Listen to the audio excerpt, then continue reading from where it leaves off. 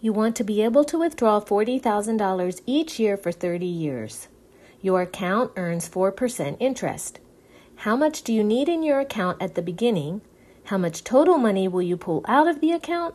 And how much of that money is interest?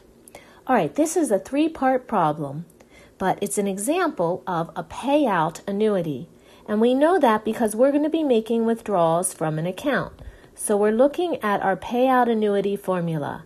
And do you remember for your payout annuity formula, it starts by saying that the amount that you're going to be withdrawing from, or the amount in the account from which you're withdrawing, P sub 0, is equal to the amount you withdraw on a regular basis times the quantity of 1 minus the quantity closed of 1 plus R over K raised to the minus NK, all divided by R over K. This is our payout annuity formula. How is that going to work to solve our first part of the problem?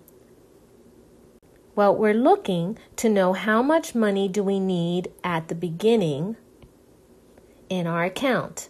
Namely, we're searching for P sub 0. This is what we don't know. We are told D, which is our deposits. Which is our withdrawals. We're withdrawing $40,000 each year. So D is $40,000. Because we're doing it once a year for each year, K represents 1, the number of times per year. And N, because we'll be making those deposits for 30 years, N is 30. That makes N times K, 1 times 30, or just 30 as well. And finally, R, or our interest rate, that's 4%, or if we like, 0.04. So taking this bit of information and these variables and substituting them into our payout annuity, we can come up with P sub 0. Now, I like to use Desmos, so I'm going to go ahead and plug all of that information into Desmos and come up with a response. So substituting all those variables and that expression into the free online calculator, www.desmos.com, I get the following. I get that P sub 0 equals 40,000 times the quantity 1 plus 0.04 over 1, quantity closed, raised to the negative 30 over 0.04 divided by 1. This amount that I get at the end right here is P sub 0. Plugging 40,000 in for D, 0.04 in for R, 1 for K, and 30 for NK. That tells me that the amount in my account that I need to make those withdrawals is going to be $691,000, $681.33.